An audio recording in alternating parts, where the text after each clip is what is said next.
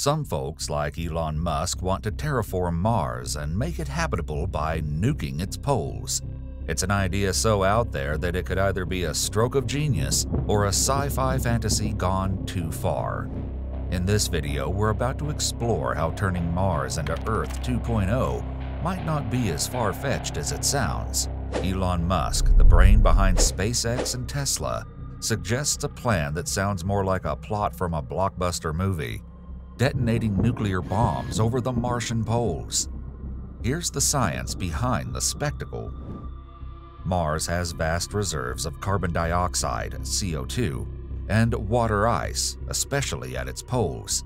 Musk's idea hinges on using nuclear explosions not to destroy, but to catalyze change by vaporizing these ice reserves. This would release massive amounts of CO2 into the Martian atmosphere.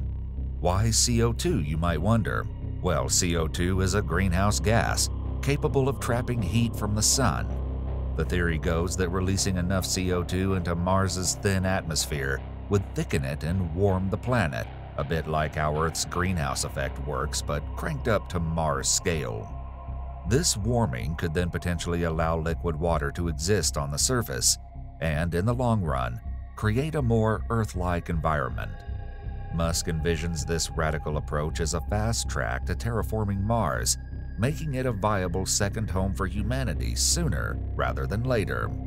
By increasing the atmospheric pressure and temperature, we could lay the groundwork for future colonization efforts, from establishing human habitats to eventually growing food on Martian soil. But as bombastic as it sounds, nuking Mars raises a galaxy of questions. Could we generate enough greenhouse gases to make a difference? What about the risks of radioactive fallout or the practical challenges of getting all those nukes to Mars in the first place? Elon Musk's proposal is certainly bold. As we stand at the dawn of the space colonization era, ideas like these spark the imagination and debate necessary to push the boundaries of what's possible.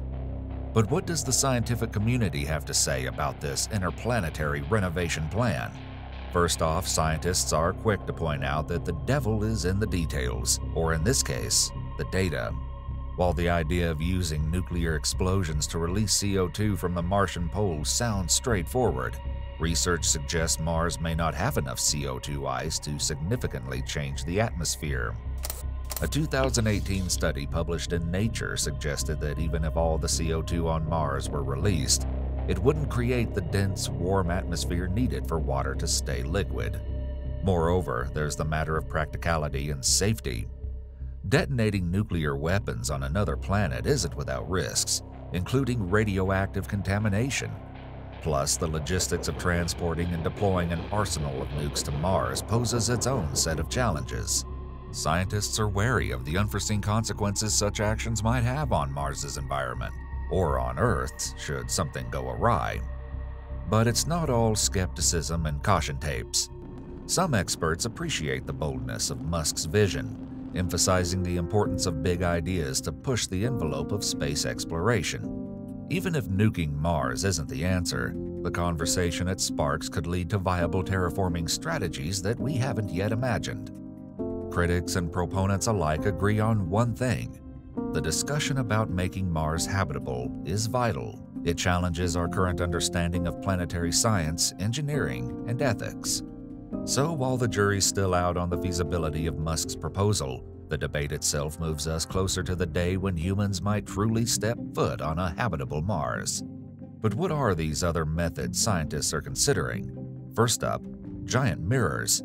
One proposal involves placing enormous mirrors in orbit around Mars to reflect sunlight onto the planet's surface.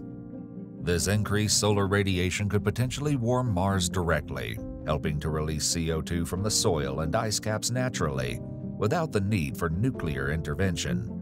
Next on the list is important greenhouse gases. Instead of relying on Mars's limited CO2 reserves, why not bring in external sources? Scientists have considered the feasibility of capturing asteroids rich in ammonia, a potent greenhouse gas, and directing them to Mars. Upon impact, the ammonia would release into the atmosphere, enhancing the greenhouse effect and warming the planet. And let's not forget about microorganisms. Some researchers propose introducing specially engineered microbes capable of surviving Mars's harsh environment. These microbes could produce greenhouse gases as a byproduct of their metabolism, slowly but steadily warming the planet from the ground up. Each of these methods present its own set of challenges and advantages.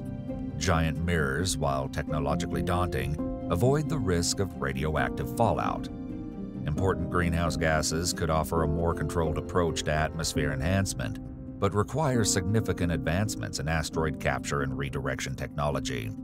And introducing microorganisms hinges on our ability to engineer life forms that can thrive in alien environments, a field still in its infancy.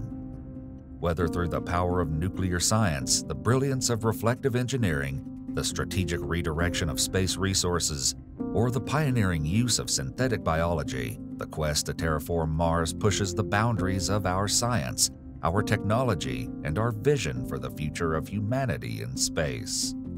As we continue to explore these incredible possibilities, one thing remains certain. The journey to a habitable Mars is not just about overcoming technical challenges.